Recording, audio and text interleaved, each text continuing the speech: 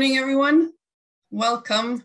Happy to see this is going to be a conversation revolving around our academy camp in Timisoara, which was about community development through creative action. It was the fourth academy camp that we held on site and also hybrid with the lead trainer, François Matarasso, who's here with us today to have this conversation with our friend and leader for this fifth academy camp, Jordi Pascual. So without further ado, let's go. Jordi, thank you so much again for having taken up the role of moderating this conversation. I think that, everybody will agree with me that the feeling from yesterday is extremely positive, that the conversations were interesting, relevant, and gave us all food for thought. I actually took a screenshot yesterday afternoon of a comment from the team of Braga 27, because I was very touched by that comment. They said, thank you so much for these sessions. One of these sessions is so much more worth than reading 100 bit books, something like that. So I thought it was really very nice. Thank you, Braga, for that comment. But I do think that it conveys the feeling that we all had yesterday during the day. So thank you again. Jordi, François, the floor is yours. Thank you very much, Mercedes. Muchísimas gracias. I have to say that today's keynote speaker, François Matarasso, is one of the persons that has influenced more my career. I admire what he's done. I admire what he's doing. So I am delighted to share a conversation with him. François has worked in community arts since 1981 as an artist, as a researcher, as a teacher, policymaker, and writer. His report, published in 1997, Use or Ornament, established very influential concepts in cultural policy. Between 2018 and 2015, he produced a series of books on undervalued areas of cultural life. Under those books were published under the collective title, Regular Marvels. And his last book, the book he published in 2019, A Restless Art, How Participation Won and Why It Matters, is also extremely interesting for all those that support cultural policies from different angles. He's worked in more than 40 countries, held honorary professorships in the UK and Australia, and he is the leader of a website, Parliament of Dreams. François, I am saying in public things that you know. A pleasure to have you in this fifth academic camp in the third session and to talk with you on community development through creative action. My first question will be very, very basic, but I think it is important to set the foundations and to be pedagogical with this question. What is participatory art? Thank you, Jordi. It's a good question, and because it opens up really the whole question of the changing relationship between professional artist producers and societies. And if you will allow me just to go back a moment, the reason, the subtitle of the book you mentioned, A Restless Art, the subtitle was How Participation Won and Why It Matters. And it was a slightly cheeky statement, but it came out of as you said, I began working in this field more than 40 years ago.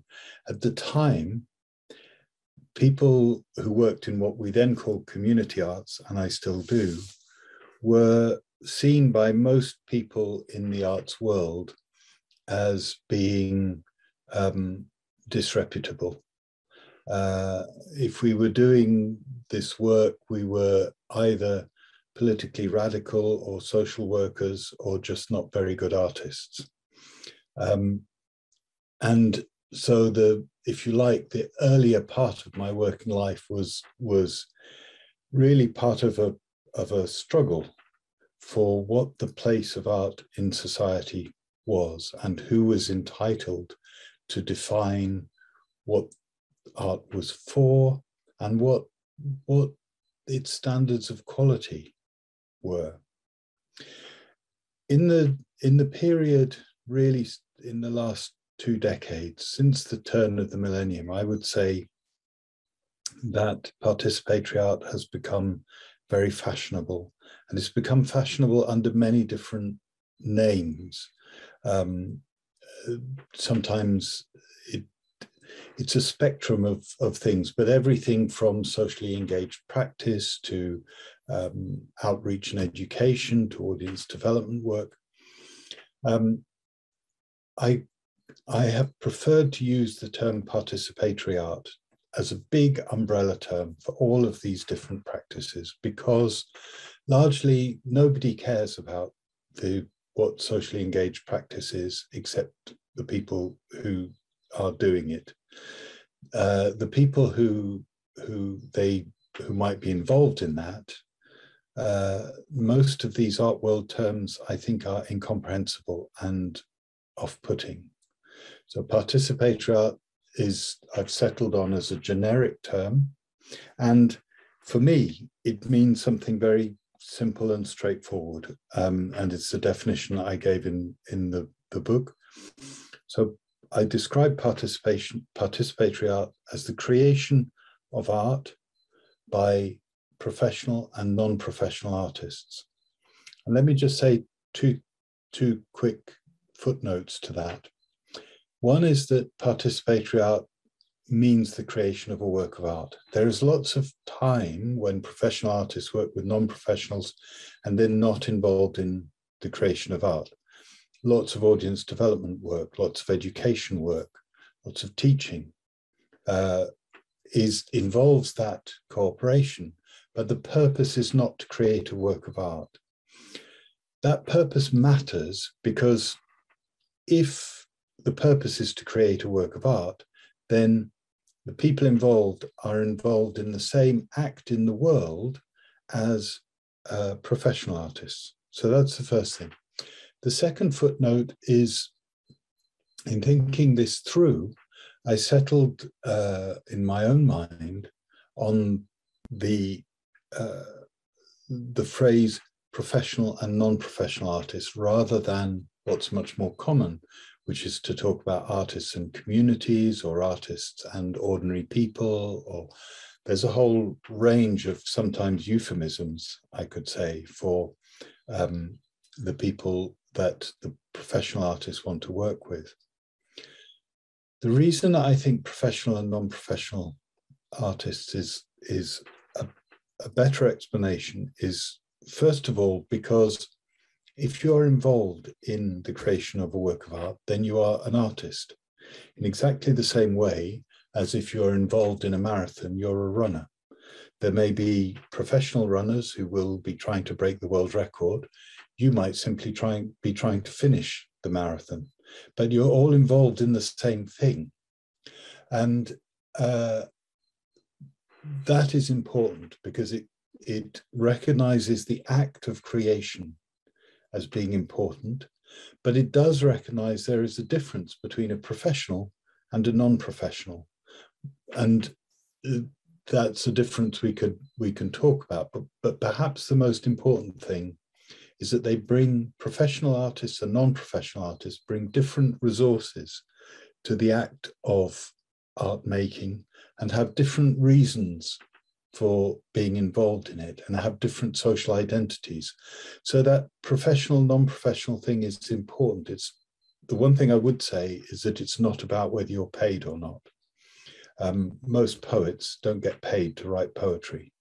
They get paid to do other things. If they had to live on what they earned by writing poetry, they would be very hungry. So that question of being paid is, I think, irrelevant. It's much more to do with your relationship with what you're doing and how your social world recognizes that relationship for you. Your answer is a box with several questions, issues we can develop in the conversation. A turning point in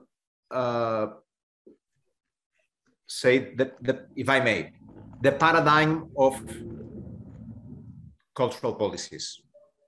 You mentioned 1981. You mentioned turn of the century. Does it correspond to the, say, at least in the academic or in the group of people that discuss on cultural policies, does it correspond to a change of paradigm between cultural democratization or the democratization of culture and cultural democracy? Is that so? It is and it isn't. So just to be clear, the policy of cultural democratization emerged in the post-war European sphere in the period of Reconstruction and the period of the establishment of welfare states in response to the crisis of the Second World War. So welfare states established health services, education services, employment services, and mostly they, not all, but mostly they also established cultural services with the idea that access to culture was part of what citizens should have, in the same way they should have access to health, access to education. That came under challenge in the late 1960s, as so much of the post-war settlement came under challenge. And artists and other activists, campaigners, saw this first post-war policy of cultural democratization as paternalistic, because they were saying, it seemed to be saying, all that matters is that people have access to theatre, to dance, to music. They don't have any culture of their own. They simply need to be able to go and enjoy and admire the great art that others create. What emerged in the 1960s and 70s took the name cultural democracy.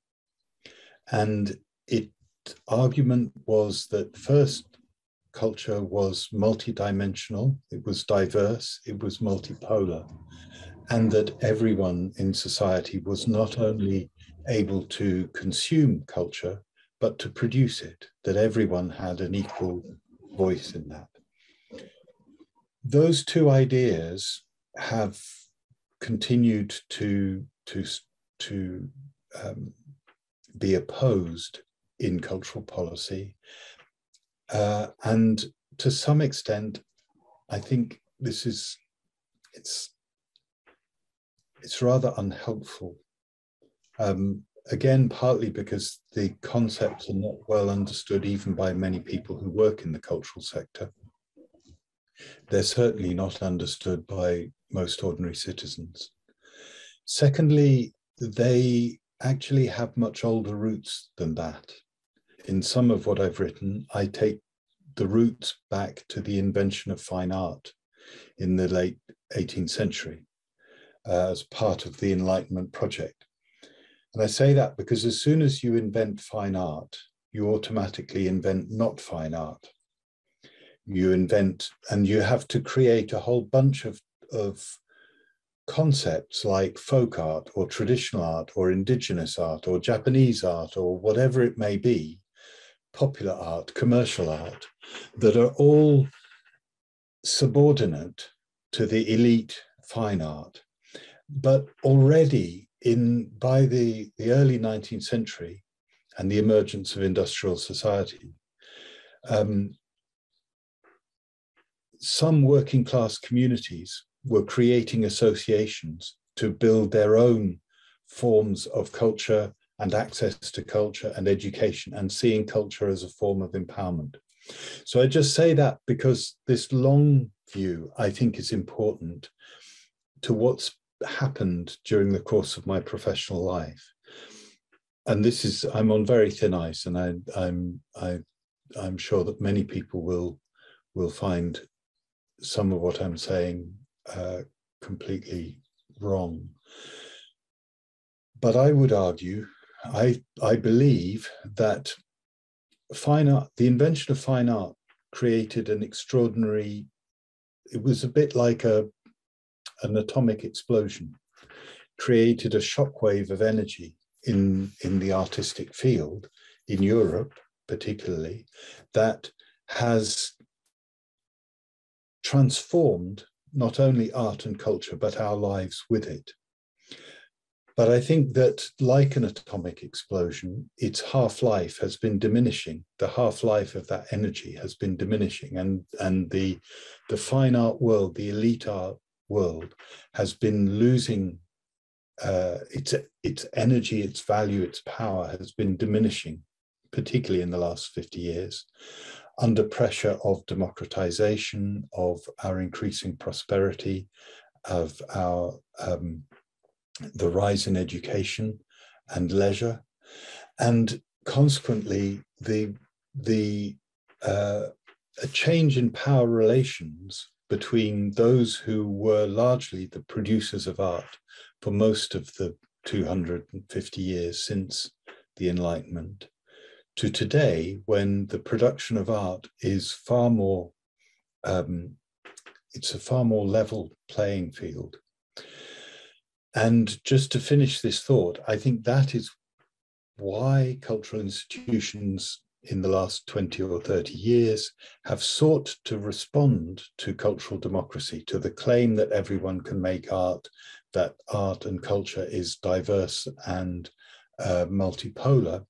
They have sought to respond to that because they recognize, without necessarily always understanding it, the change in social fabric that we are seeing, and they recognize that it presents an existential threat to the dominant elite cultural institutions that were created on the model of 19th century ideas. The difficulty, I think, and it's one of the reasons why those two concepts of cultural democracy and cultural democratization are not always very helpful, is because the rhetoric of cultural institutions today is increasingly the rhetoric of cultural democracy, but the practice remains the practice of cultural democratization.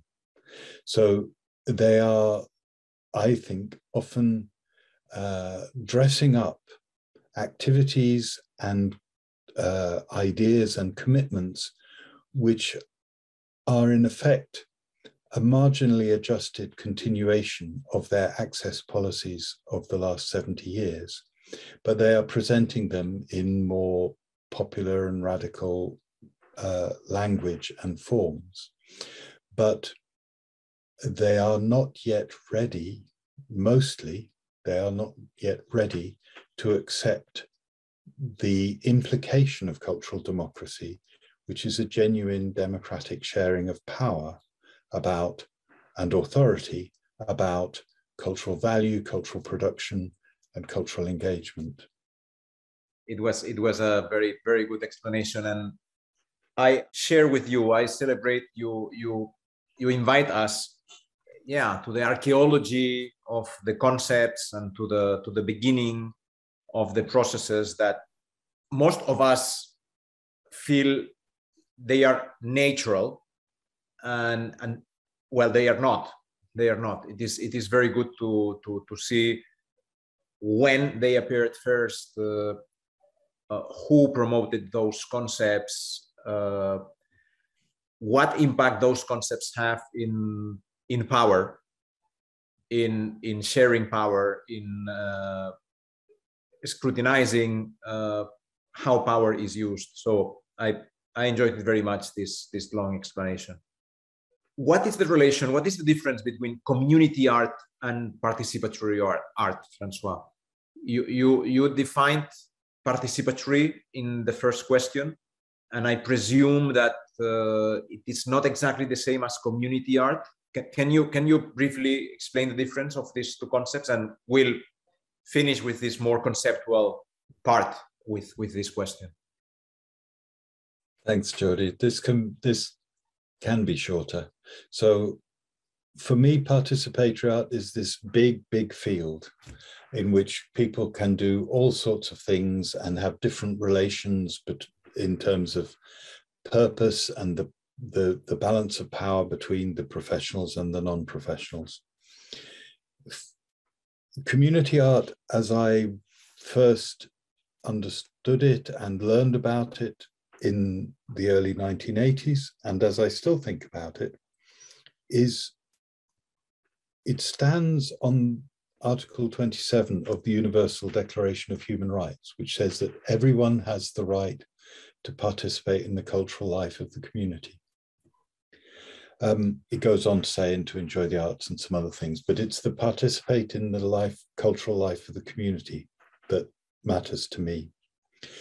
If that is true, if we accept that this is a human right, then community art is about trying to ensure that people have access to that right, that they can participate in the cultural life of the community. And participate in the cultural life of the community is not limited. It means they can participate in any way they choose and they see, otherwise it has no meaning. What follows for community art, as for participatory art, is that it must stand on a basis of equality between the professional and the non-professional artists. Because if they are working on a basis of human rights, they have an equal right to be participating in the creation of artwork together. No one has more say in what is going to be produced except through the democratic negotiation of working together and deciding what makes sense. And one consequence of that is that with community art, you really cannot determine, as a professional artist or as a funder or as a commissioner, you cannot determine in advance what is going to be produced, to what standard or how, because if you're doing that, you are taking away from the non-professional artists who are not yet involved any right to shape the project. So for me, the simplest difference might be that participatory art can be, and indeed sometimes is, like performing an orchestral score. You know, you have to follow what's written on the paper in advance by the composer. You have some scope to interpret it in your own way, but largely, if you're a choir member and you've agreed to sing Handel's Messiah, you can't introduce an aria by Queen in the middle of it. But in community art, you're really involved in improvisation. It's like jazz, it's improvised music. You don't know what it's going to sound like until you find out who's in the room.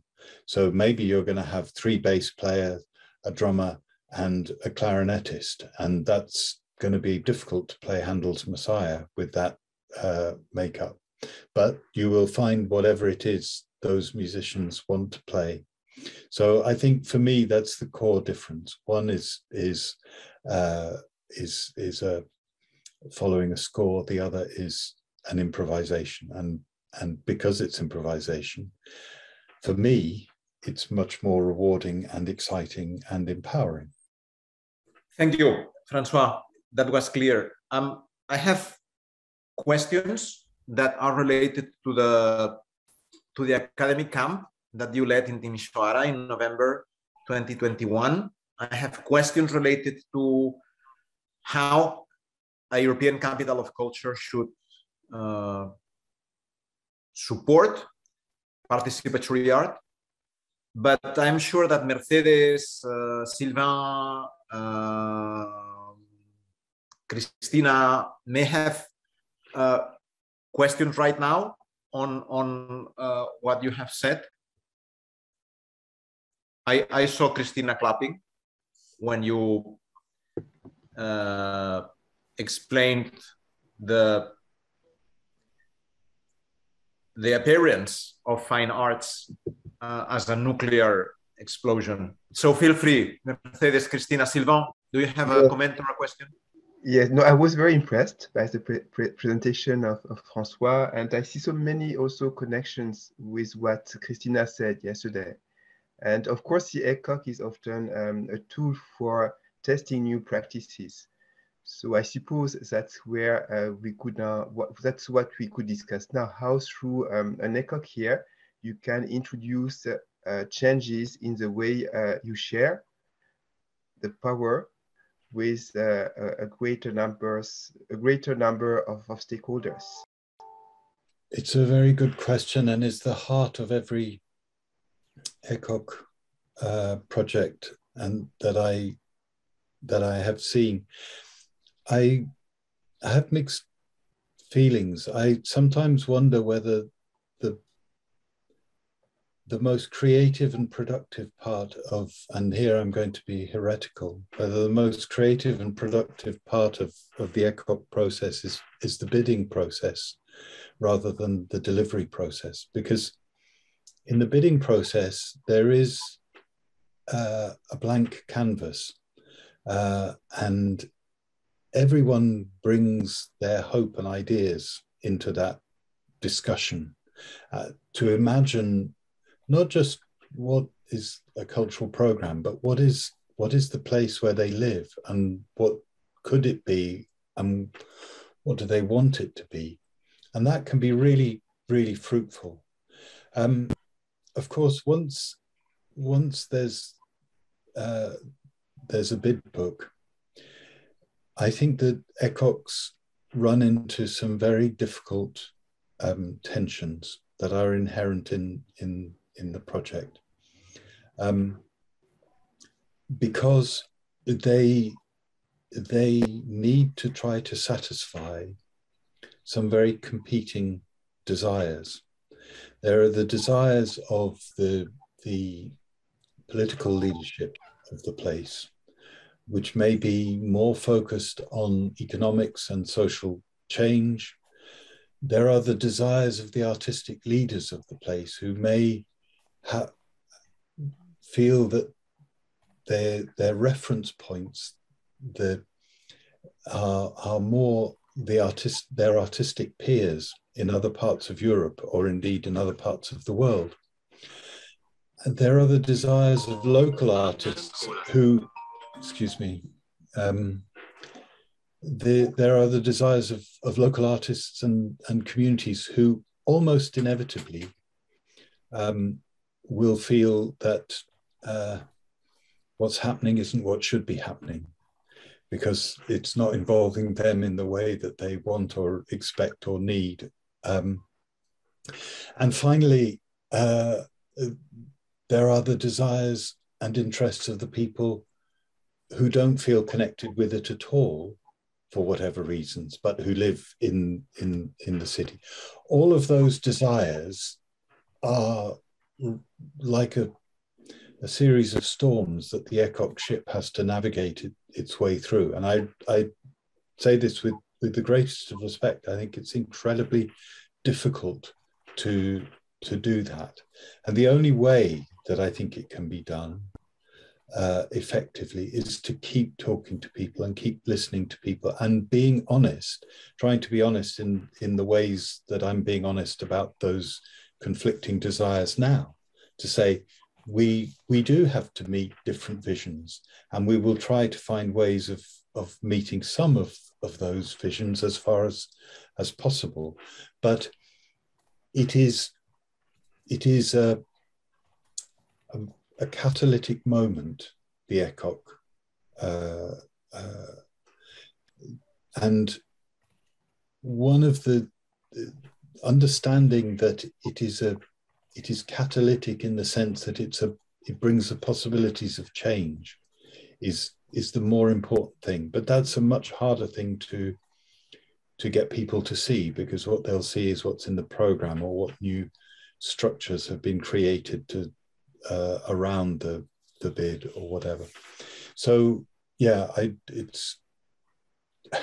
can only say I would never run. Not that anybody would ever ask me to run an ECoC, but if they did, I would never say yes. But for François, I have a follow-up question, if I may. It's how you can connect participatory approaches with also the need to have a European dimension. Because I see not really a contradiction, but a huge difficulty in doing that. It is, and I think okay, there are a number of things. Before I give my one answer, I'll just say hello to Ed Carroll in Kaunas, who's an old friend, and I'm going to go and see the community opera that this community in Kaunas has been working on in a neighborhood called Sunshine. Been working on this community opera for 4 years, and interestingly, I'm not going to go and see it in Kaunas.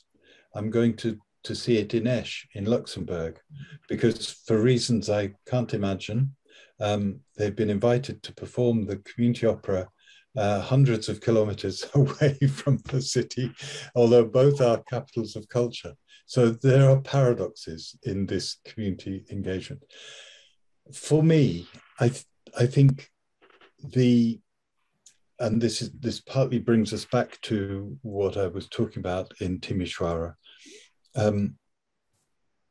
There are two ways of engaging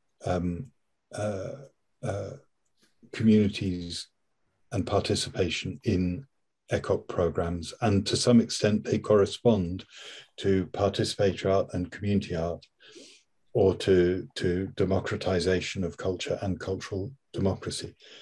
The first way, which most European capitals of culture do and do more or less well, is around access and involving local people in the high profile program.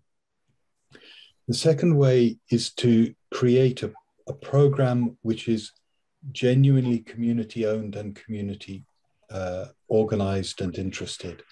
And I almost think it needs to be that, because it needs to have its own logic, its own budgets, its own organization.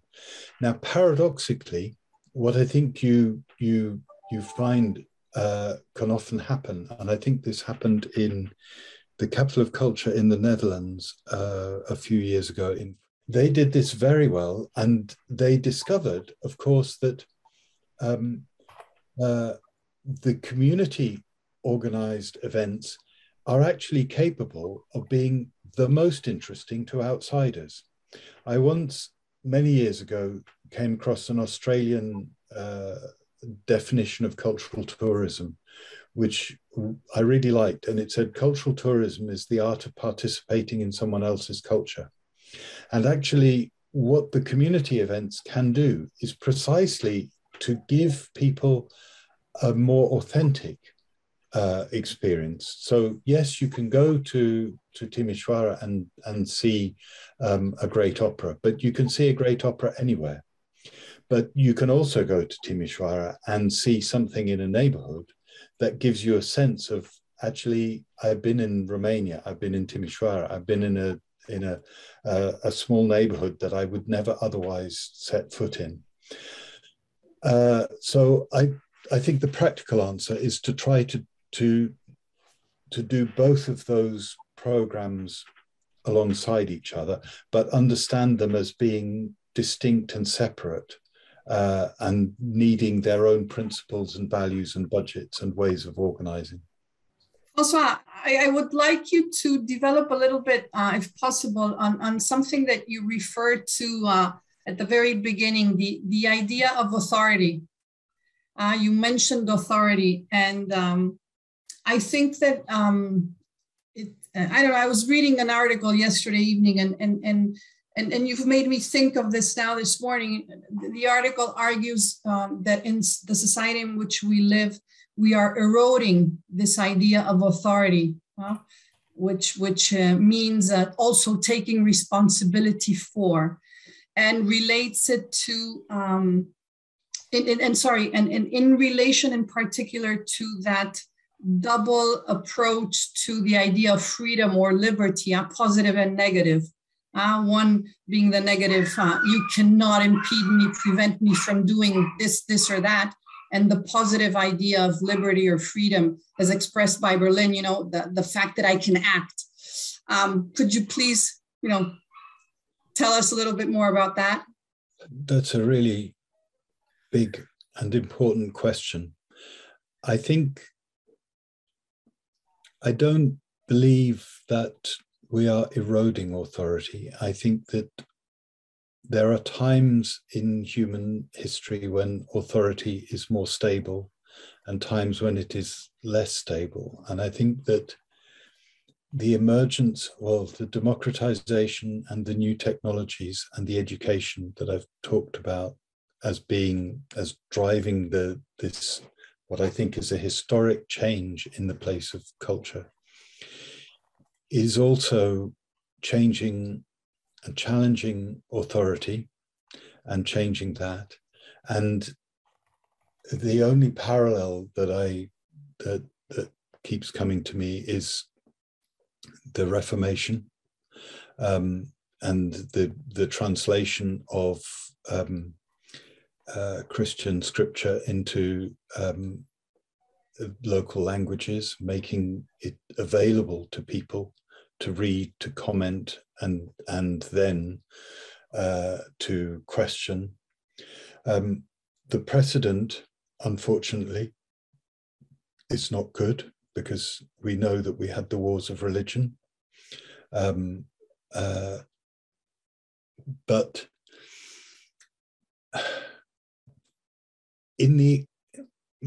because I'm a Democrat, all of my work is shaped by the idea that keeping people talking, keeping people in the same room, working together, and finding solutions to their problems and to their disagreements is the only way forward we have. It's often an unsatisfactory and a difficult and a painful way forward, and it often fails, but it's always better than the alternatives. When I talk about the diminishing power of fine art, I'm talking about that diminishing authority. It still has a lot of authority. I'm currently working on 3 community opera projects in a EU-funded Horizon 2020 research program, which is really interesting. It's the first time I've worked on opera, but if you like, acknowledging opera as the highest form of cultural authority, the highest. I think that there are things that are changing there, which are very positive, but there are also things that are ugly that we have to recognize, which is that state power, economic power, social power congregates around certain forms of art and culture, and they support each other, not always to the benefit of wider society. So some of that authority, I think, is rightly coming under challenge and needs to be rethought. But as I say, the only thing the only effective good way of doing that is through democratic negotiation. Just a final thought. I mean, authority, it's always seemed to me to be very significant that authority and authorship have the same root. The author, who writes history? You know, we know the rather cynical cliche about history being written by the winners. This is why culture and power and history and are all muddled up together. We can see it in the war that is currently happening. The question of whose story is being listened to, whose story is being heard, and what happens if you control what people believe. None of this is easy, but it underlines how incredibly important it is that we create spaces in which those disagreements and alternative voices can be heard, but also that we don't fall into for instance, the free speech absolutism of a man like Elon Musk, proposing to return Donald Trump to his positions of power. I think, as I wrote yesterday in a blog post, it's much easier to believe in to be a free speech absolutist if you were born yourself with a golden megaphone. And lots of us, lots of the great majority of people were not born with any kind of platform. And that's what our work, I believe, in democratizing and making a cultural space more democratic is ultimately about making this cultural space more fair, more equal, and more honest.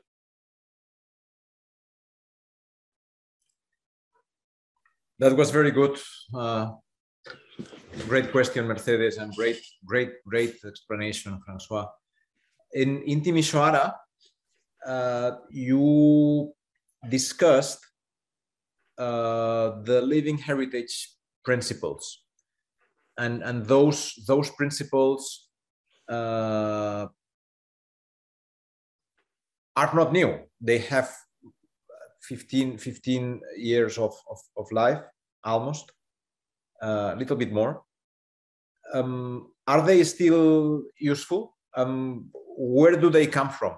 And can you explain a little bit what are they about, and how they are important for European capitals of culture? The Living Heritage Programme was first conceived in 1998 by the King Baudouin Foundation, which is a Belgian foundation. They wanted to work in heritage in the Western Balkans, in some places in a post-conflict, but in all places in a post-Soviet world. And they commissioned me to help conceive the program, and then later to help deliver it and do the capacity building. I faced two challenges in thinking about this program. Well, many, but two in particular. The first was that I had never been to Southeast Europe and had no experience of it, and consequently really wasn't in a position to know, and still less to tell people there how things could be done.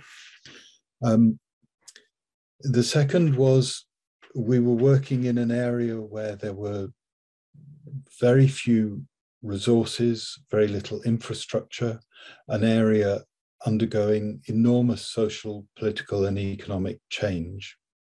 The question that I was asking myself is, how do you do community art when you don't have any community artists? And the answer was to work directly with communities. So the program actually ran from 2000 to 2005 in Bulgaria, what is now North Macedonia, in Bosnia-Herzegovina, and in Romania. And during that time, we supported 140 projects, many of them, most of them, I would say, in remote and rural areas.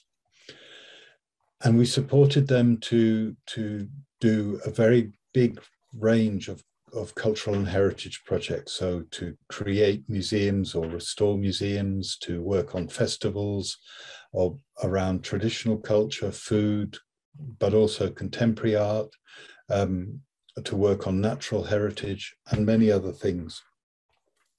So the Living Heritage Principles were 10 simple statements that I drafted following research I had done on community heritage projects in Northern and Western Europe.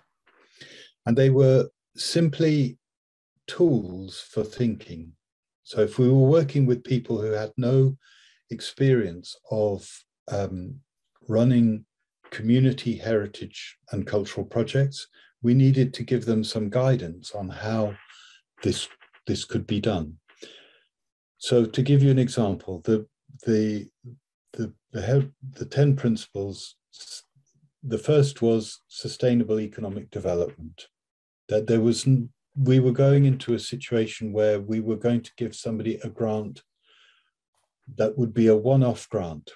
I knew that there would be no further grants because there were no donors in those areas who would sustain a project long term. Other principles were things like valuing volunteers, open and honest management.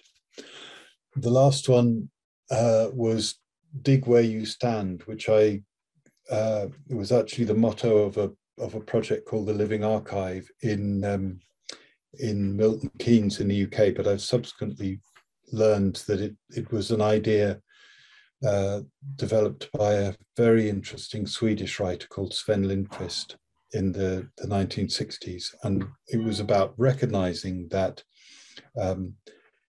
wherever you are, there is cultural heritage of real value, and that working with your own resources was the most empowering thing you could do. Those principles, I think, worked really, really well. And when we did the evaluation, more than 90% of the projects that we supported achieved or exceeded the objectives they had set themselves at the beginning of the process. And indeed, I'm still in touch with people from that area. And one of my colleagues in the Living Heritage Programme, Yuri Volkovsky, I invited to talk to the Academy camp in Timisoara. He's now the Deputy Minister of Culture in Bulgaria. And the ideas in the Living Heritage Programme in Macedonia, particularly in Bosnia and in Bulgaria, were continued by our local partners who were absolutely essential to the programme. What I draw from this experience is that giving people understandable, relatable concepts that are of proven worth, even if they're as simple and as self-evident as sustainable economic development, is the way to help them shape and respond to their situation and their needs. And this is part of why in everything I do, I place a high priority on clarity and simplicity of the concepts that we use. And unless cultural professionals and others working on European capitals of culture can speak and offer ideas that are meaningful to people who don't work in culture, they will never be able really engage communities. You have to find ideas and ways of working that make sense to the local inhabitants, to the residents of a neighborhood, that are meaningful for them.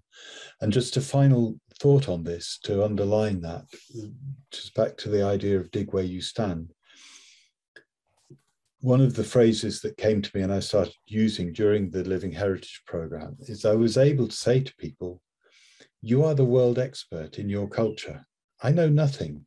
I know nothing about the textile traditions of Avrig in Romania, or the Catholic dance traditions of Oresh in Bulgaria.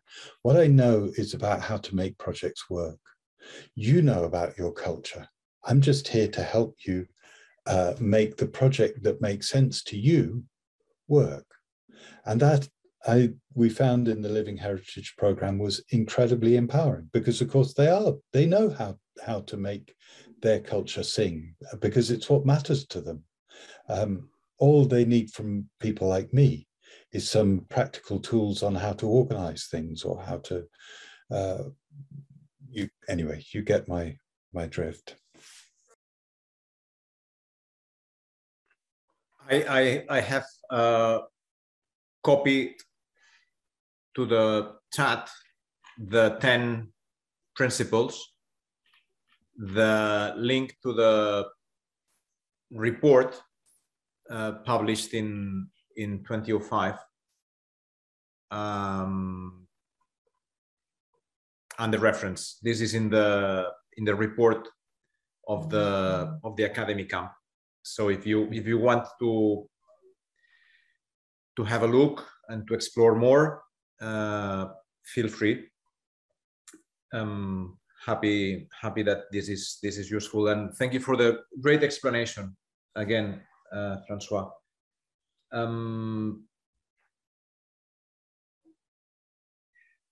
I have two more questions. One is related to the Rome Charter, because you have been involved, François, in 2019 and 2020 in the writing of this document on the right to participate in cultural life, developing the concept of capabilities, providing with a nice frame to all kind of actors involved in cultural policy. So this would be one question, if you could explain a little bit more what is the Rome Charter, and another question would be on evaluation. And this is a difficult question. This is something that you also discussed in Timisoara. Some of the sentences, some of your statements in this talk already replied to how participatory art can be evaluated, but I would like to pose this question in a more explicit way. I am concerned we don't have much time. We have around 10 minutes, and then we will go to have a break. Feel free to answer one question. The other can come after the break. Okay, thank you. I'll try to be brief. The Rome Charter, which we worked together on,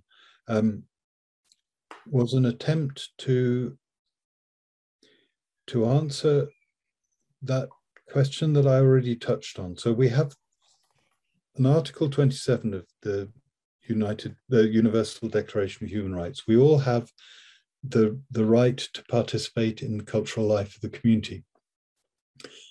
But what does that mean in practice? I can imagine there isn't a government in the world that would say it doesn't defend that right. But what that right means in Hong Kong, or in Alabama or in Lyon is very, very different. So I wanted to think about what that meant, and the capabilities approach of Amartya Sen and Martha Nussbaum was very helpful in thinking that through. But I also wanted the charter to be something that would speak to people, because if we're talking about people's rights, if the first precondition, it seems to me, is that you understand what rights you have, what is being what you're entitled to. So I wanted the charter itself to not be more than a single sheet of paper, which we did do with some explanatory stuff behind it. But also I wanted it to be still clearer than that. And so using the capabilities approach, I proposed that in terms of what does participation in culture mean? What does my right to participate in the cultural life of the community means? I proposed that it means that I have the capability to discover culture, to enjoy culture, to create culture, to share it, and to protect it.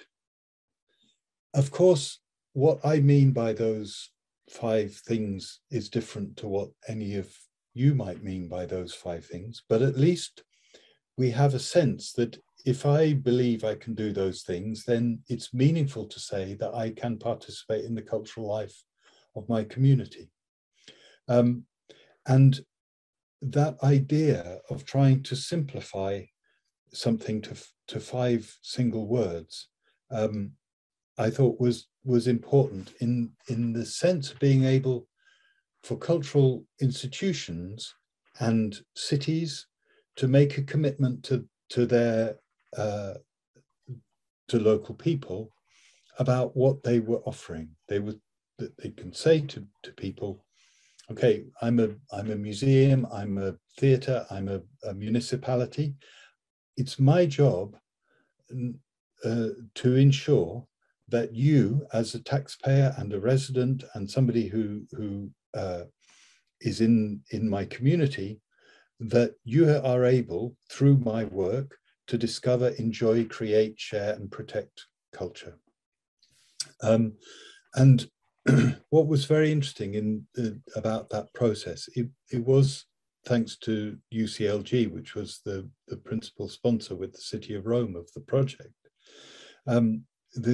It was a genuinely global conversation that led to the refining and the development of those ideas.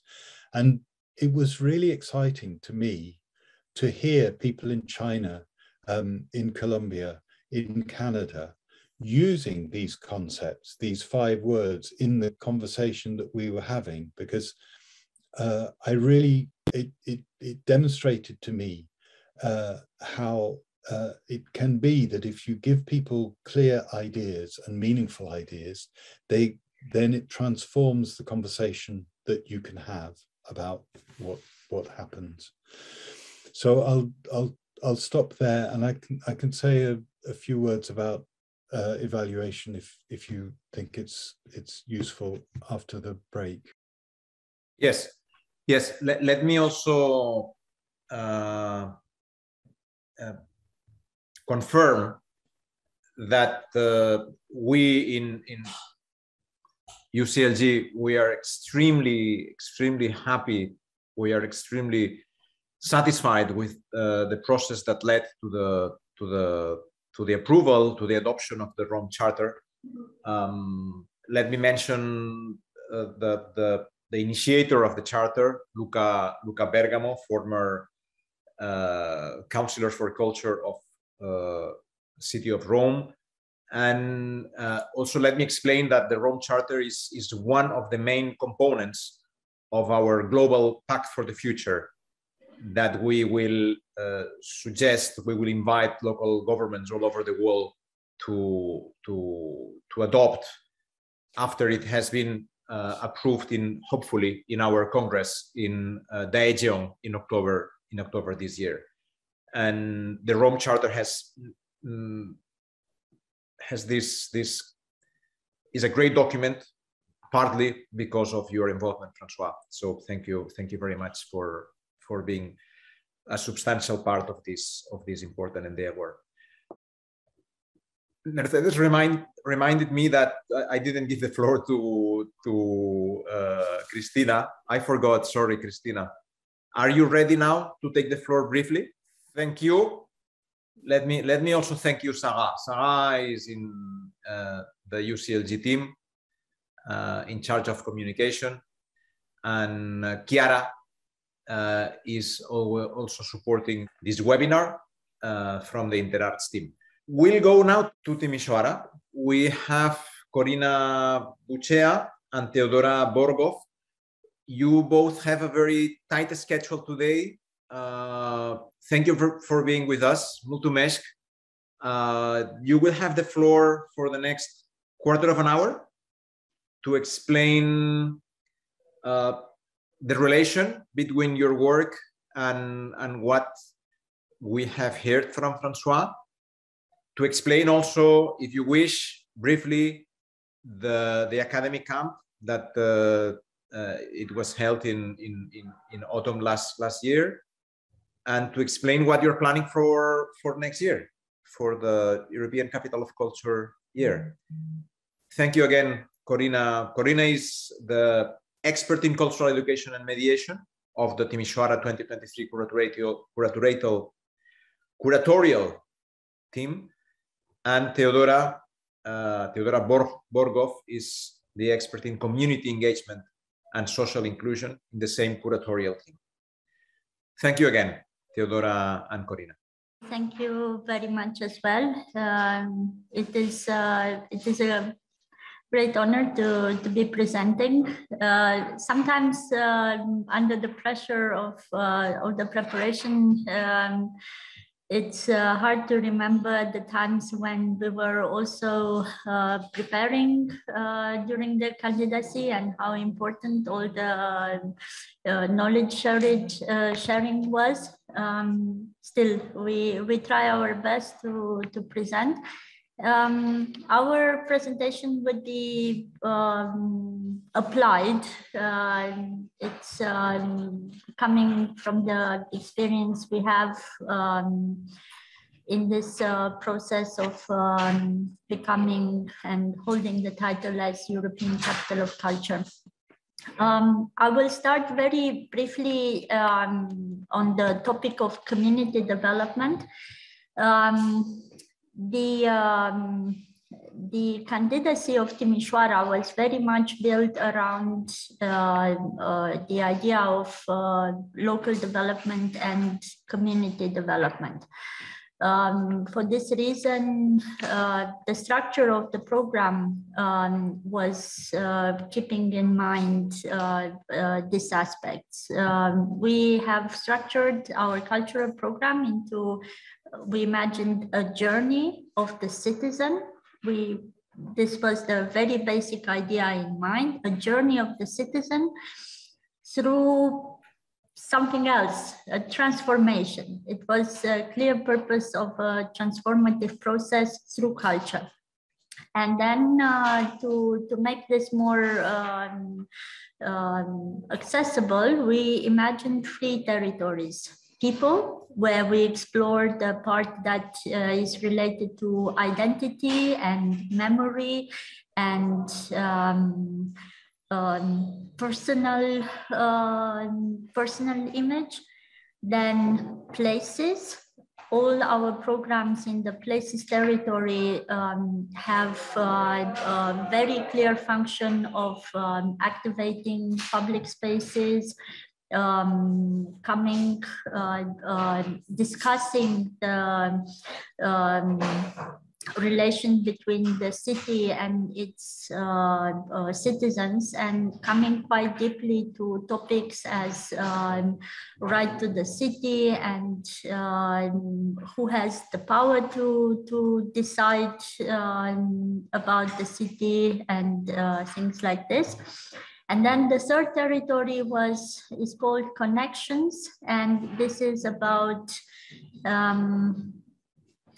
the way we transcend our individual identity and local identity to strive to connect to global issues.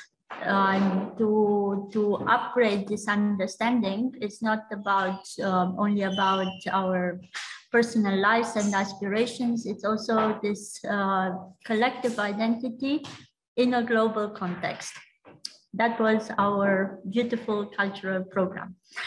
Now, in terms of the implementation, the issues where the reality comes, and the challenges that we went through were multiple.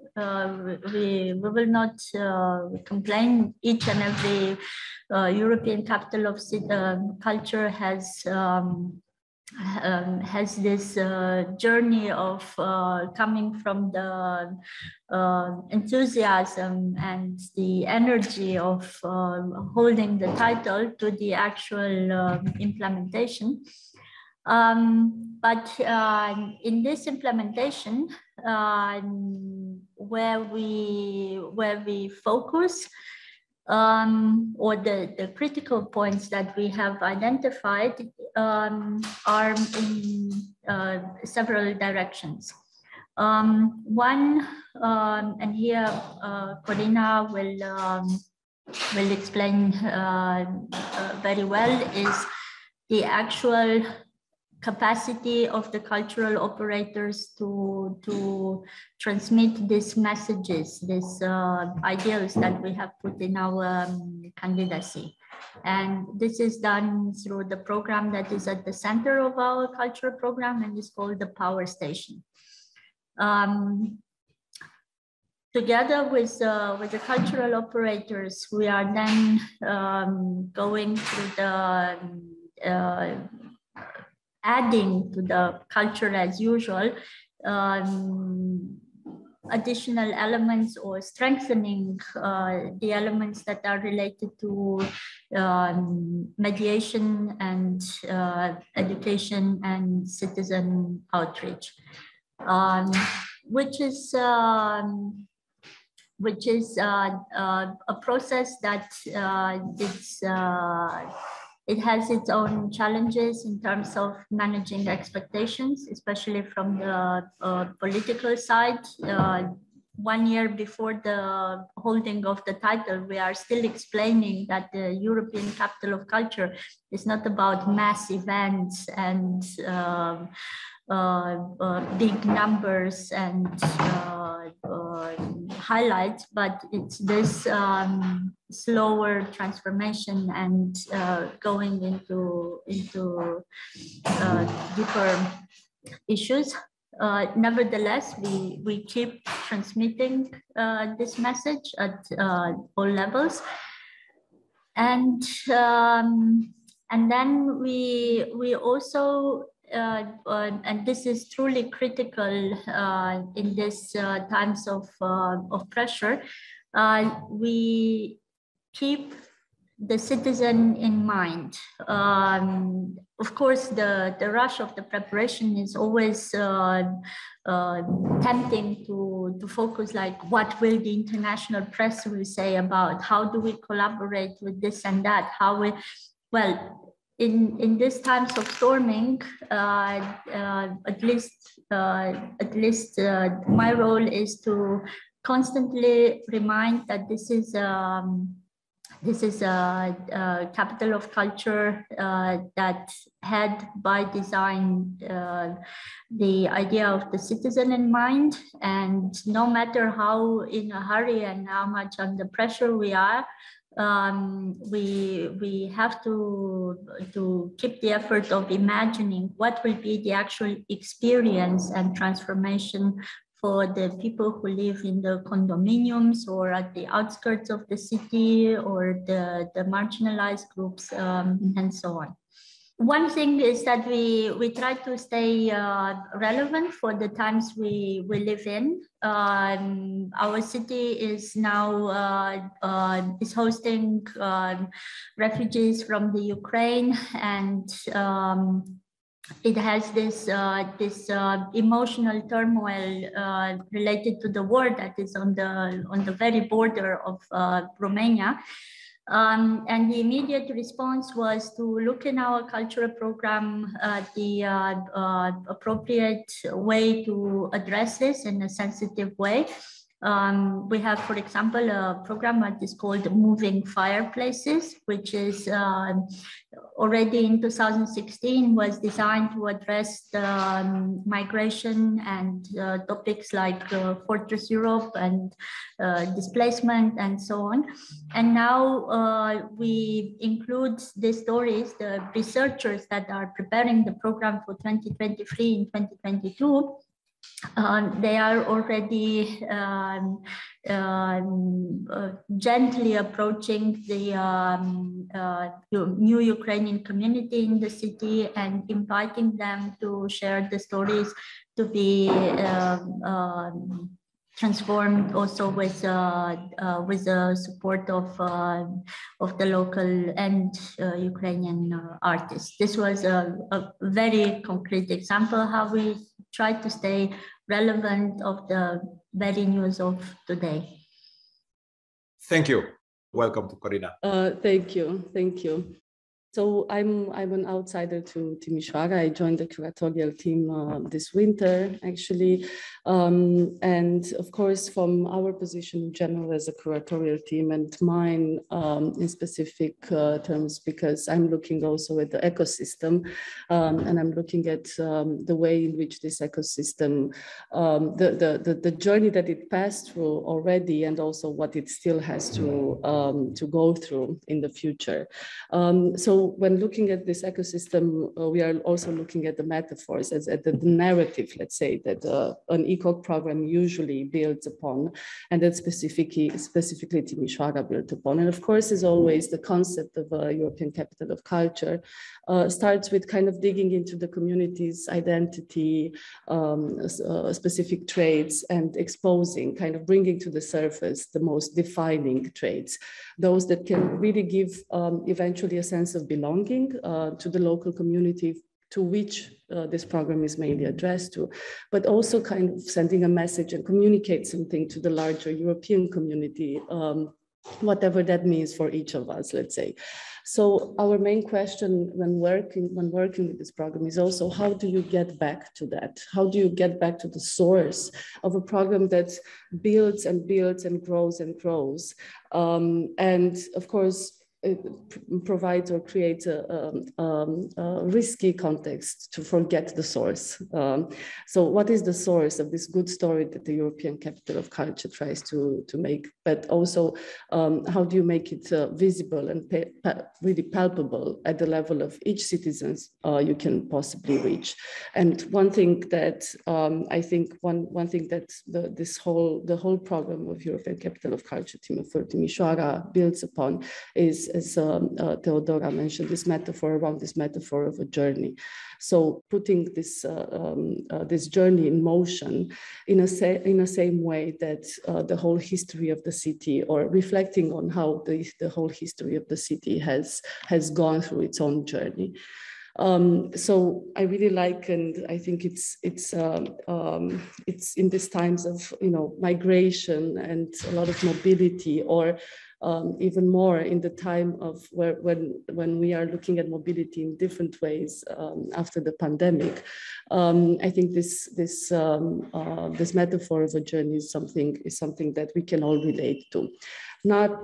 Not one, or not a metaphor, not the journey itself without challenges, but it's definitely one in which what we know for sure is that we need to accompany the traveler. So this is, I believe, the role of of us, of all of us who have different roles, but who have this supporting role in this ecosystem, where of course the community is the final beneficiary, let's say, but where you also need the support structures in order to empower and to really, you know, bring some light from the community above.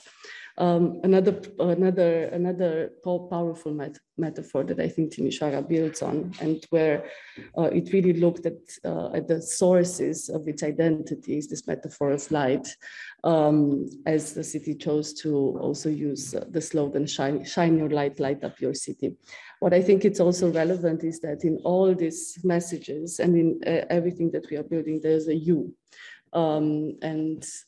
This you and how do we address this you is also one of our main, let's say, one of our main missions. When I say our, it's really the cultural ecosystem and all of the support structures that can empower and that can really create a basis for the cultural ecosystem. So what is maybe, and this will be just probably my let's say, reflection on a more general level, is that what is maybe more relevant on a broader context is that we are talking in the program, and we are talking a lot also in our, you know, daily conversations with people who are really doing the grassroots work in Timisoara about how programs like this need to build a certain confidence and a certain feeling of trust.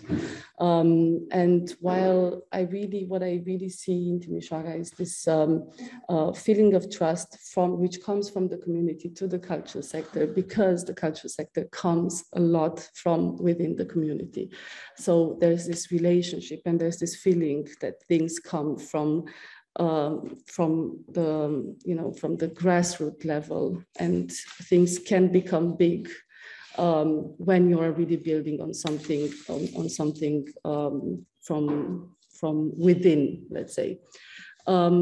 What I would say, and this made me also reflect a bit more spontaneously, let's say, starting from what François mentioned in his talk before, this tension, which starts from the same root, but this inevitable tension between author and authority, right?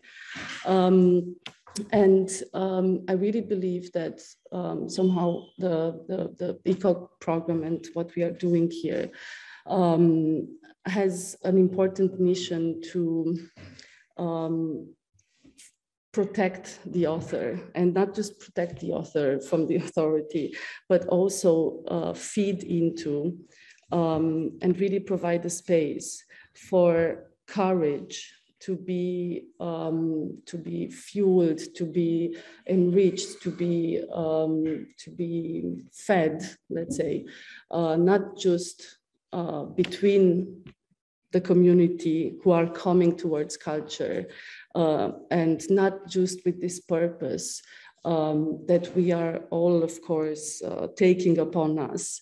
Of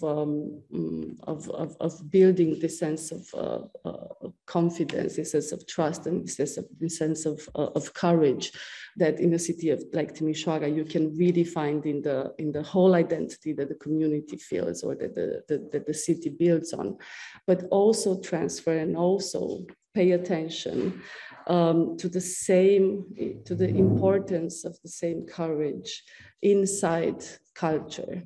I really believe that we are now living times where we need to grow this from within more than ever before.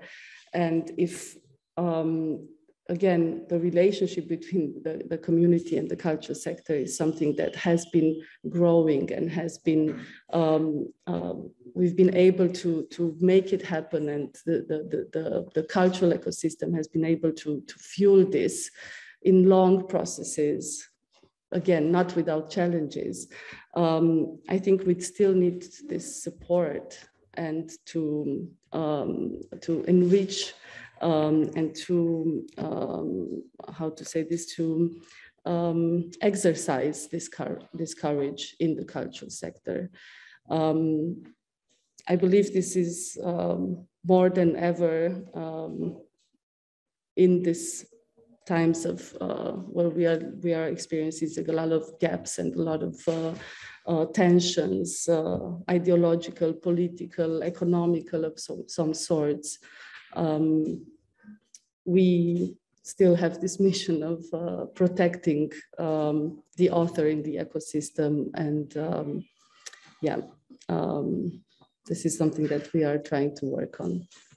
Thank you very much, Corina. I recognize many of the developments, many of the explanations that François gave to us in the first part of this session. We stay in Timisoara, and we invite Dariana Pau to take the floor to explain what the Timisoara Architecture Biennale is and your role in the Vita team. It's really nice to meet you all, and it's really, really nice to see again Ed, Vita, and François. Yeah, so I'm the coordinator of Look at the City project, a project that's implemented and curated by Vita team, the Biennial of Architecture here in Timisoara. We are a team of young architects that implement this biennial. We are part of or working from the Order of Architects here in Timișcanti. And yeah, as Teodora and Corina said, this program in Timisoara, the capital of culture, is spread through some chapters. Look at the City project is set in the places chapter of the bid book in living spaces. And we are doing this project from 2015. It started before the Capital of Culture. It started as a campaign, and I will share a very brief presentation. We implement this project. It's called Look at the City, or Privește orașul in Romanian. It started as a civic campaign. We tried to, in a way, let's say, we tried to raise some awareness about the public spaces in Timisoara. It started as a photographic campaign, and it soon developed in campaign where people realized the issues in the city, the issues of the public space. Afterwards, we tried to see what are the stories of the public space for each of Timisoara citizens, and some artists draw these beautiful illustrations of these stories that people send to us. And yeah, the project evolved in this way, trying to connect with the citizens, and also inviting the local artists to transport the stories into a more visual way. So I think this project is very well aligned with the theme of our session today, the community development through creative actions. We try to really get the citizens involved in this project through local artists. And we actually got in a phase during the pandemic when we didn't know, or we raised the question, what is public space for you now when you cannot access it? So we had a photographic campaign again, but it was also a contest, and people really got involved with it. But in 2016, this project became a part of the bid book, and yeah, it took the Capital of Culture program here in Timisoara took this project to another level. So we chose 6 spaces in the city. in these spaces we tried to, and we are still trying because we are at the third intervention. We tried to make an architectural temporary installation through which people can experience the space, the public space that is unused or neglected or unrecognized for its potential.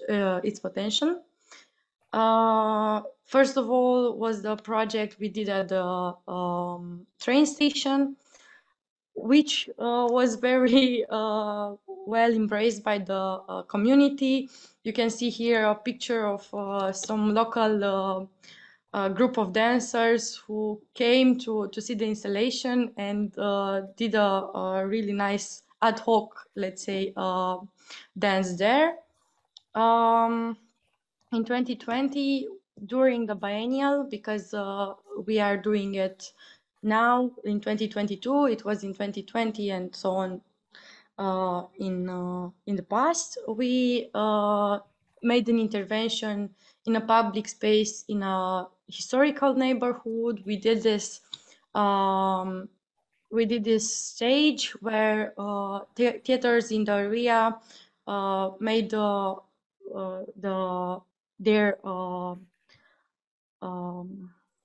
their shows because you were not allowed to do it inside. So we took the theaters and get them to do these shows outside for all the citizens. So we adapted this project in the situation that was happening. And last year we intervened in two of these spaces. It was a public space near a market, and the other one was a public space, an unused huge plot in the middle of a neighborhood, a communist neighborhood, which was unused, and we gave it another function so the community can gather there. This last project was also the most interesting one for us because we really get to work with the community. Some of the people living there coagulated in a group. They also made a proposal for this space to the city council, and we hope to help them more to develop this huge empty space into a park and a space that they can use to meet and function as a community, not only as citizens of the city. Yeah, this is our project that we do for ECoC here in Timisoara. We hope to develop it more in the following years. We have three more installations to come in the public space in Timisoara, and after that we want to make a publication with our highs and lows during this project, because it was definitely, and it is, a very challenging project, because we came to this with this installation in the middle of very neglected, unused, and challenging spaces that people did not understand, but with cultural events that are accessible to them, like fairs or lunches together or discussions. They appropriate those spaces after our installations. Yeah. What I wanna also say is that after the academic camp that was here in Timisoara, I got some more hope for this project, because I was saying we passed through some highs and lows, mostly lows, to say that, because it's hard to work with communities. But I think what stuck to me after that academic camp is that little or ordinary project, they have a major impact. It's something that develops slowly, but it can change people, and it can change how communities interact with these spaces. That culture, it's an investment. It's not just, and it's not a very fast, a fast way of working. And that behind communities or the spaces we chose, there are people who have emotions and other core values than we have, and we have to adapt and listen to the community we work with. Yeah, I don't know, maybe I was too short, I'm not sure, but that is our experience as architects working in this this project for Timisoara Capital of Culture. And it's the project we connect the most because it's something else that we are doing except the biennial, which is very, I'm not saying easy because it's not, but it's more accessible to us architects. We are talking to architects. We have a very good structure at the biennial, and we use it every year. But this Look at the City project is more challenging than the biennial, I would say. Good. Let me now invite Irena Kregar Šegota from Rijeka. She was with us yesterday. She was the director, the chief executive officer of Rijeka 2020. And she's been involved in several programs of community development before she was appointed as director of the capital, during the capital. Now she's working with in the Croatian Ministry for Culture and Media, in the Department for the Development of Arts and Culture. Irena, you can share the screen. You will be allowed to present briefly your experience. Okay. Hello, everybody. I'm happy to be with you again today. As Jordi introduced, prior to being CEO, I was director of the department, which, among other things, managed community projects, volunteering, capacity building, and a large number of other themes. So I would say I have this overall experience really from bidding time to implementation, namely to evaluation of the year. I just put together a few slides with the key messages about community development and what we did. First of all, I would like to say that for us, it was really a transversal strategy from bidding to legacy. Like for all of you, I think it's very important to start thinking about community engagement and development from the beginning. And it's maybe one of the most important legacies that you will leave after your celebratory year. Stronger communities, better connected communities with bigger capacities are really guarantees that the culture and creativity will continue to develop in your city and your region. So just if we want to put it into categories, we designed community programs, really community-aimed tailored programs, so programs that were implemented and carried out in the communities and by the communities, and then also programs, cultural and artistic programs where we involved community in a certain level of that activity. Another very important thing that we did from the very beginning is that we dedicated a physical space. We called it Rehab, Rijeka Hub, but also a rehabilitation a point that was really a hotbed for many of our programs. It was information center, it was cultural center, but it was what is very important, co-working space, not in the commercial meaning, but really co-working for all our partners.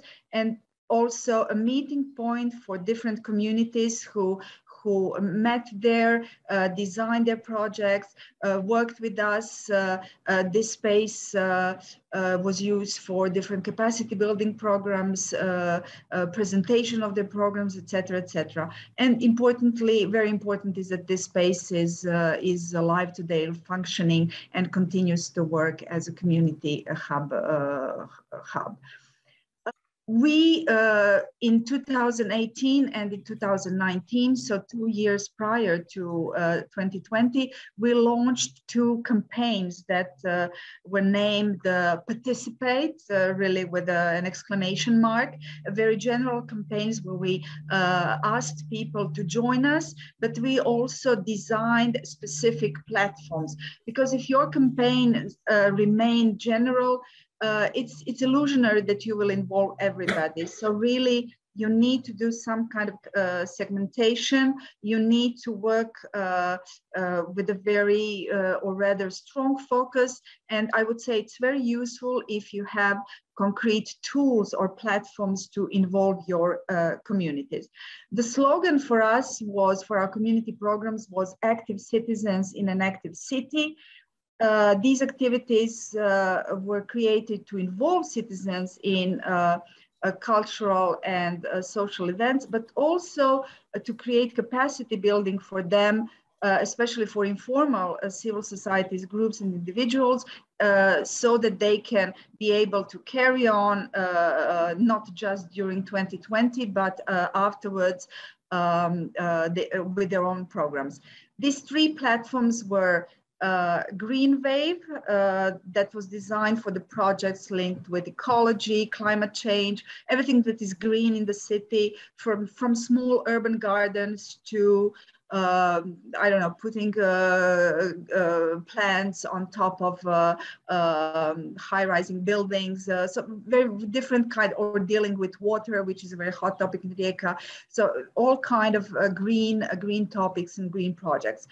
Civil initiatives was more general, and it was aimed at cultural projects, but also with a very strong social component. So projects that always had to answer this question, which kind of problem are we solving in our community, and what is the added value of our project? Something very innovative, at least for us and for Rijeka and the region, was Citizen Council. The people in the Citizen Council were drawn. It was some kind of almost a lottery.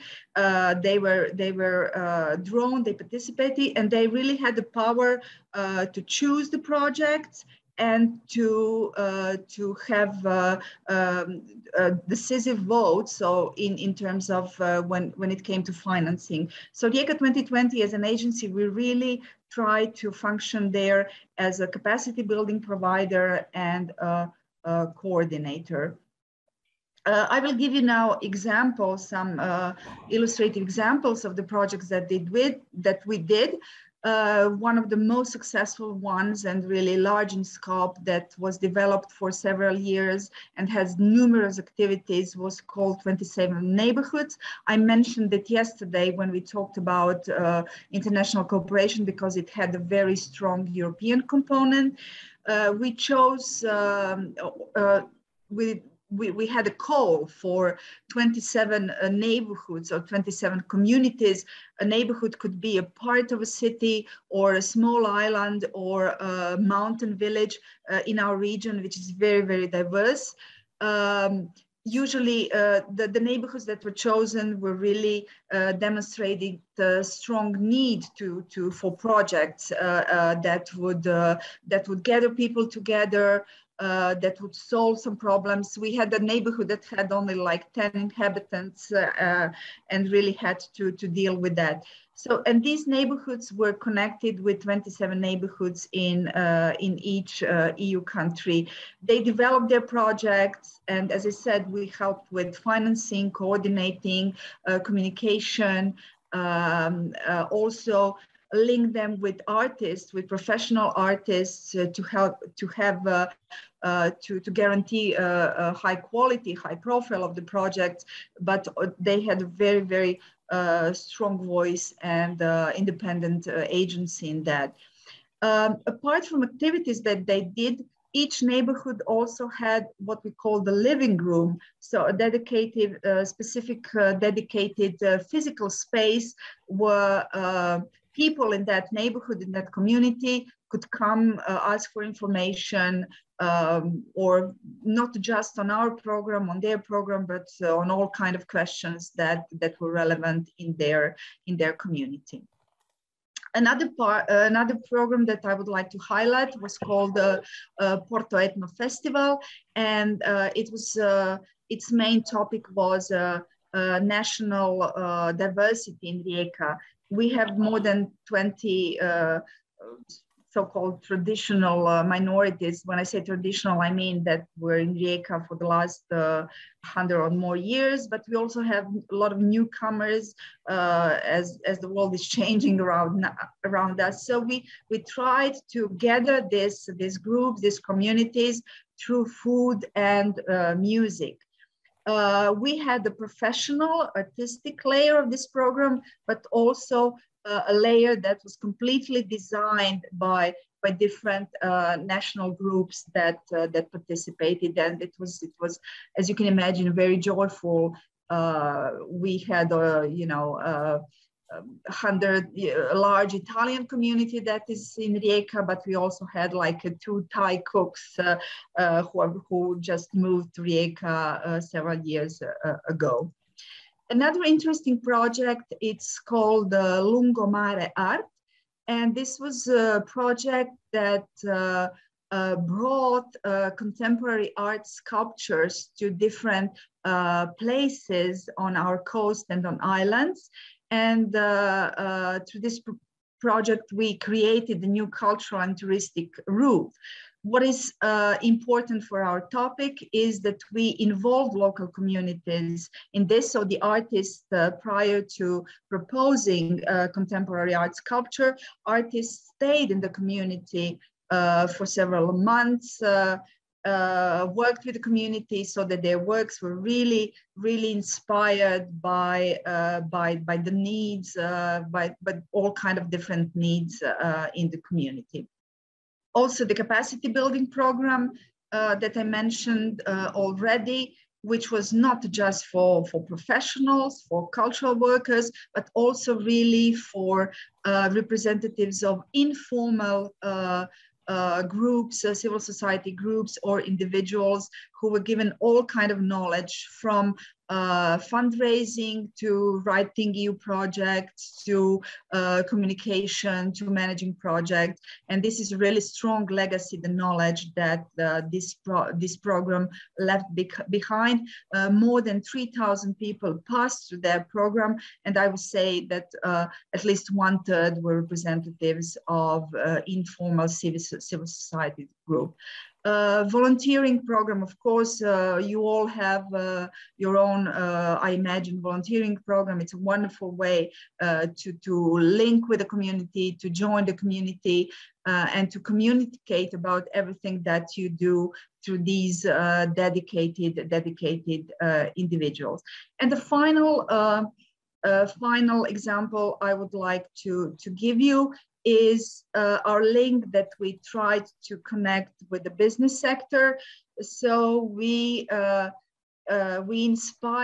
incited the creation of an association that was called the Partneri, like partners, which gathered from individual businessmen to a smaller or larger company in Rijeka and in our region. The aim of this association was not purely philanthropic. So yes, they financed projects, but what is also very important is that we had regular meetings and talks between the cultural and artistic groups and their group, because we identified that there is a lot of miscommunication going on, a lack of understanding. And I think these dialogues really help this business community have better insight into what we were trying to do. And what is important as a legacy, they continue with their own calls for financing cultural and creative projects. And this is really a unique initiative in Croatia. So I was asked to be rather short, succinct, but I'd be happy to answer your questions. Thank you very much.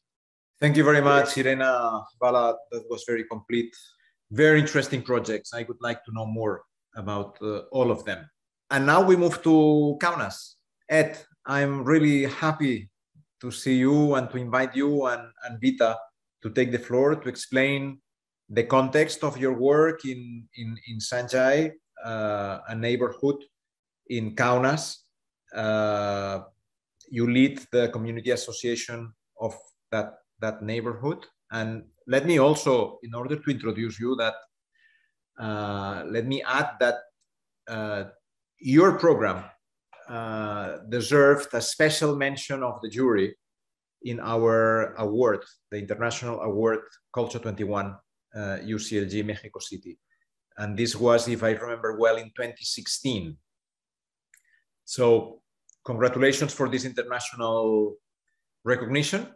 And now the floor is yours to explain where you are and what you do. Thank you. Thank you, Jordi, and very nice to be with everyone here. It's nice to see some friends that we know and then to hear things from people we don't know. We're both artists, Ed and Vita, community artists, and we work in the place where we live. And indeed, it's interesting, you mentioned 2016, because in many ways that peer recognition was something that was very important for her work on the cabbage field, which was this public space that had gone into disrepair, a grey space, some people call it. It was unclear what its future would be. And in some ways, that recognition in 2016 was something that was very important to us at that time. And I think that's the first reflection I want to make on our work. We've been working maybe a decade of work here in our community, and it seems to me that one has to think in timeframes of decades rather than projects to understand this work in community. It seems to me that there's a problematic that we face in terms of, let's say, the frameworks of the European Capital of Culture, which is that very often the aperture by which the European Capital of Culture tries to work is from the framework of a project to be managed.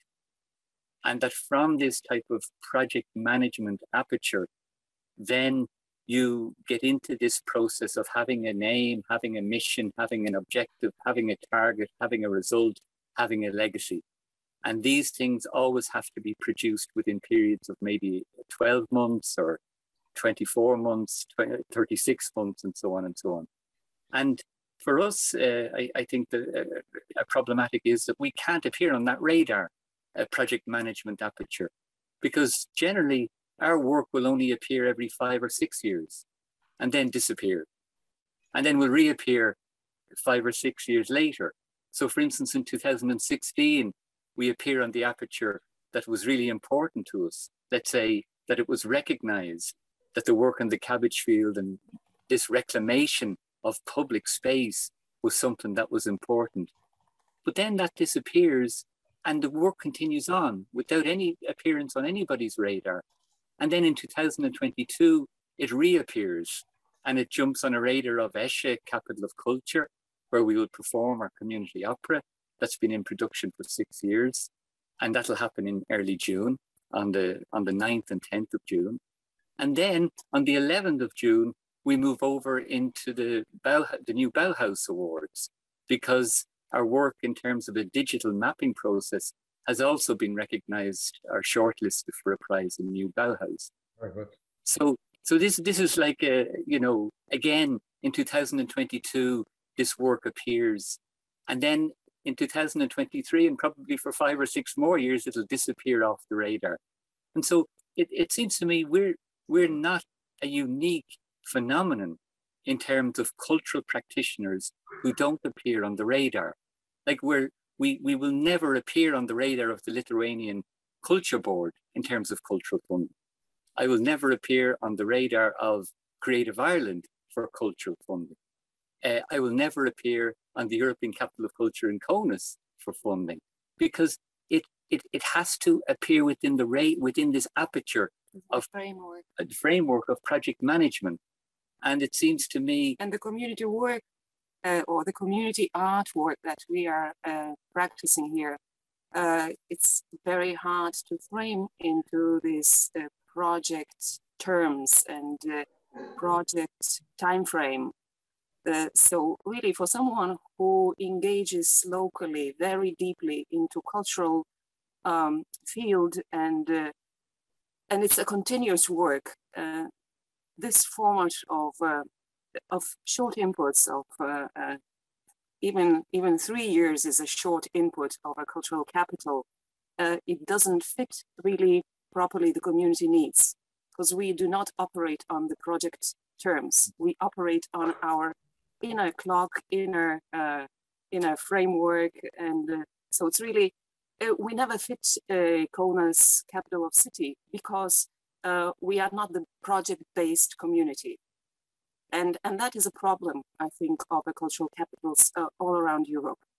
If it's not one project that shows the success, but it's something that is risky, that takes long time periods, that the outcomes are never clear, then cultural capitals have problems with such communities, because cultural capitals are targeted for successful projects, and community is never a guarantee for success, because it's an open source, it's an open frame, it's actually frame at all, and it's very hard to count the quantity of our success, hard to count the quantity even of the community members. So it's not fitting into the existing institutional frames. And so we have to say that even though Kaunas is a capital of culture, this year, we are not in that program. And we get recognitions from outside the country, but we are not really seen in our own city as a partner worth to showcase the cultural goals. What you are saying, Vita, fits perfectly with the pending question that I raised to François. But Ed, you were about to complement, so please carry on, and later I'll give, once you've finished, François will take the floor to reply to that question and to comment. And then I suppose the second sort of general comment that I'd like to make is the idea that the community is an object and not the subject of cultural work. And for me, an awful lot of engagement with community asks the question, how do we address community? And I would like to flip that question around. And I would like to ask, how does community address you? You, the cultural practitioner. You, the cultural institution. You, the culture board of your country. How does a community address you? And in general, I would say that there are very few openings. There are very few interfaces for community to address backwards. It's never a problem if a cultural organization comes to a community and says, we have a program that we want to do. We have a group of 20 or 30 residents, artist residents, that we want to put into your community. And at the end of those 20 or 30 residents, we'll produce 20 or 30 exhibitions. And those 20 or 30 exhibitions will, further the career of the individual artists or practitioners who are involved in it. But where is the community used as a subject in and of its own right? And it seems to me this is where there is a radical departure being proffered by something like the Rome Charter, because I think it really creates a framework in which the question has been asked, when is the community creating? How is the community creating? What supports are there for the community to create? And the second thing I think that goes with this sense of culture and community as an object of culture rather than a subject of culture is the idea that in some ways the community is always something to be colonized, always something that has to find, culture has to go out towards it. Culture has to move into this periphery.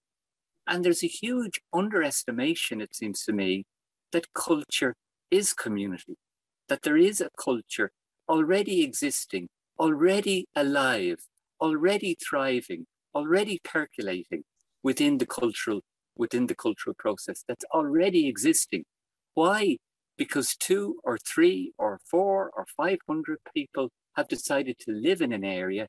They've decided to settle themselves into a particular landscape, into a particular natural ecology. And this already is the raw material that creates a culture. The historical landscape, the natural landscape, the cultural heritage, and the living lives of people where they are. And that's, it seems to me, where the living heritage was quite radical, is that it was acknowledging that culture is not something that needs to be brought into community, but it was something that is already there and is already existing and is already thriving. So these are the 2 points I think we want to frame it. We're not, I hope we don't communicate the idea of a victim. We don't feel like victims. No. We don't, it's just that we don't appear on this radar, and I don't know that we want to appear on the radar of the cultural infrastructure and the cultural sort of machine that is currently in operation, that puts such a big emphasis. I said it in my last presentation, the big emphasis on project management, and with that, every €3 that's spent, €3 gets spent on community.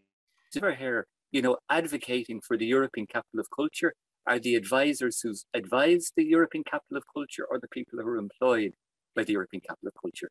€2 is then spent on administration and management and staffing of the European Capital of Culture, and €1 spent on the artistic process itself.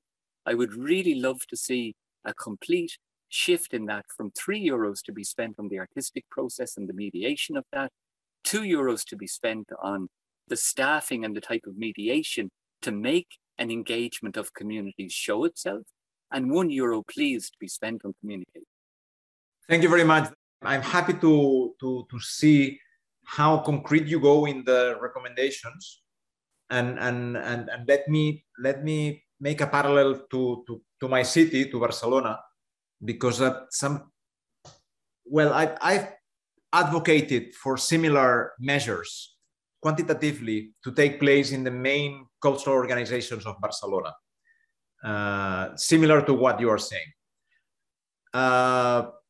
François, pending question on the evaluation of participatory art, the frames that allow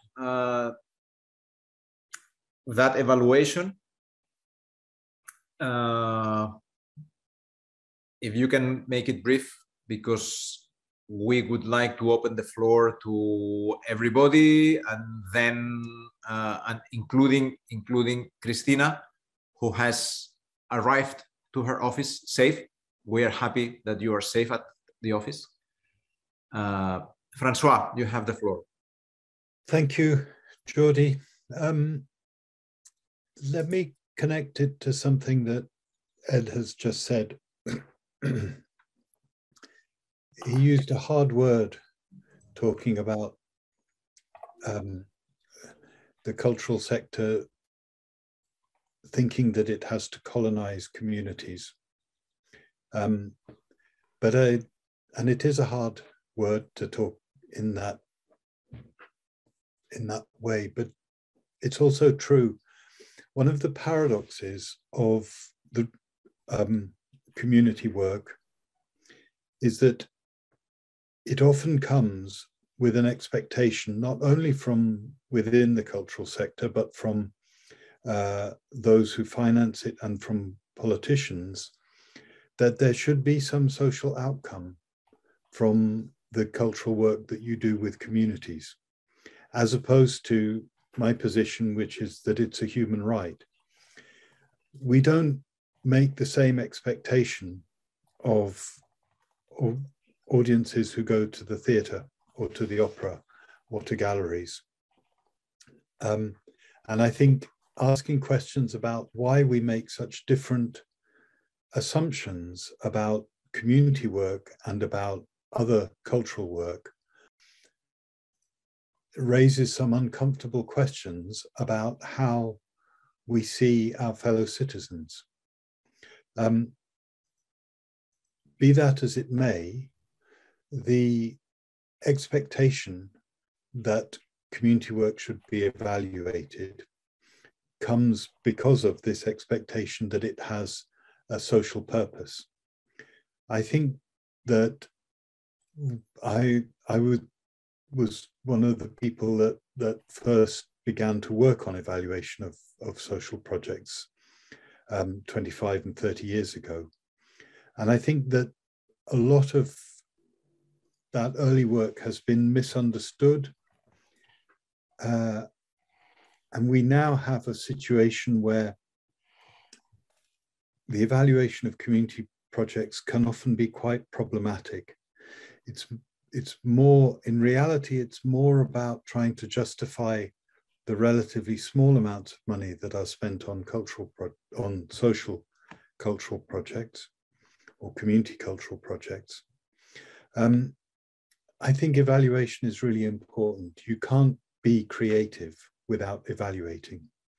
As soon as an artist makes a mark or plays a note or makes a gesture, they are unconsciously and sometimes consciously comparing their performance with their intention, which is all that evaluation is trying to do. So I don't think there's anything inherently wrong or difficult even about evaluating projects. The question is, why are you doing it? If you're doing it to improve your performance, to learn from your experience, to make the next project richer, better, more successful, then I think you're doing it for the right reasons. If you're doing it simply because a funder is requiring you to answer certain questions set by the funder, then I think you're much more in this uncomfortable logic of saying that somehow poor people have to justify their access to cultural funds by being better poor people, whereas middle-class people are allowed simply to have their cultural funding without any strings attached. When we spoke in Timisoara, I gave a little presentation about ways of evaluating and some of the mistakes that people fall into and the ways of avoiding them. And I won't repeat all that here. You'll find it both in the materials from the Timisoara Academy camp and in the report. But I think the real thing that I would say, the important thing I would say is, if you're required to evaluate, ask yourself what the purpose of that evaluation is and how can it benefit your work and the people who are, in the end, the taxpayers for all the work that we do. How is it going to help them? That was very good, François. Good question to end, and also brilliant explanation of the contexts of evaluation. Cristina, you had a question? Thank you very much. Yes, the question, well, actually, it was more a sort of thought that I had when I was hearing the brilliant speech of François this morning. And I was sort of reconnecting it to what Silvia was saying yesterday about the balance between the local level and the international level within an ECoCs program. So my question, my thought to be discussed with François is exactly about this issue of balancing community level and local level, let's say, and international level. How do you think this is possible when we talk about participatory art or community art. I heard your very clever and clear distinction between the two, but let's talk about both concepts together. How do you think they could be framed, both at local and international level, within the program of an ECoC? When you say how could they be framed, can you explain a bit more what you mean? Well, I think the assumption when we talk about participatory art and community art is that it is something that can happen only in engaging local communities. So how do we, let's say, balance this with the international part of an ECoC program? Maybe it's clearer like that. It seems to me that implicit in your question, but I don't mean that you think this, but that there is implicitly the idea that the cultural, that local community culture is inevitably lacking ambition, of limited interest to anyone except in that immediate neighborhood. And that there are still a lot of prejudices and assumptions about what community work can be. But as I said, you know, everyone, Ed, I hope, will forgive me for this cliche about Irish culture, but everyone who visits Ireland loves the idea of stopping and going into a pub and finding people playing music there and being invited to sit down and enjoy that. In a sense, there is something profoundly valuable for all of us to be invited into someone else's real culture as opposed to the culture that they put on for the world. And so I think we should not have that hesitation. Of course, we need to understand that there are things that are designed really for a local audience where you have to be local to even understand what's happening, because the references and so on are so much embedded in that community. But there's lots of other things that can be that can be shared. And when I talk about participatory art and the way that it's changed, I often use a picture of the London 2012 Olympic Games opening ceremony, because it was quite, in some ways, it was quite a shocking moment for me, because essentially when London had the eyes of the world upon it for an evening, what did it decide to do? It put on a community play about things like the National Health Service that nobody outside England, outside the UK, understands or cares about. It was extraordinary. And yet it was a beautiful moment, and it involved 3,000 non-professional artists, as well as Paul McCartney and all the famous people. So I think those two extremes from, you know, the authenticity of being invited to join in somebody's own culture, to finding ways of saying, yes, we can put participatory art on this world stage if we just have the resources to do it, and the ambition and the ideas and the artists who can make that happen. I think all of those things are possible. The biggest barrier is often our own assumptions about what can and should be done.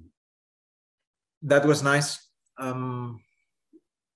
I also liked what you say, François, is very much connected to what Ed said on the cycles, or on the timing of the work that communities do at the local level. They stay in the place, and they know what happened in the past, and they want to stay in the future and create meaning together for the future. And this is not always matching the timing set by institutions. François. Just a quick comment. One of the other assumptions that we sometimes make is that communities only want to do things about themselves. Communities can want an exciting moment that is all from outside, that opens new possibilities just as much as anything else. There is room for everything. There's room for spectacle, there's room for excitement, there's room for very intimate and local. The key thing is only to be working with people and listening to them and finding where their heart is and what they want to be doing now. As I was listening to all of you, first of all, thank you so much. Thank you so much for a really wonderful conversation. This is another session of this Academy Camp that wants to pool together what has been done concretely on themes that were identified as relevant by the European Capitals of Culture in terms of their needs for capacity building. And they have been 4 independent different academy camps, but I already had the feeling yesterday afternoon, but the conversation with François and all of you today has confirmed it. Yes, it is about different themes, but they are all somehow connected. There is a thread. And I think that as we move on through these 4 sessions, we're seeing this. And I think that this is what we had in mind, Jordi, when we talked about, this academy camp with you. I'm really very, very pleased that it is actually happening. So see you later. Thank you so much, François, and all the rest of you that have so generously shared your time with us today.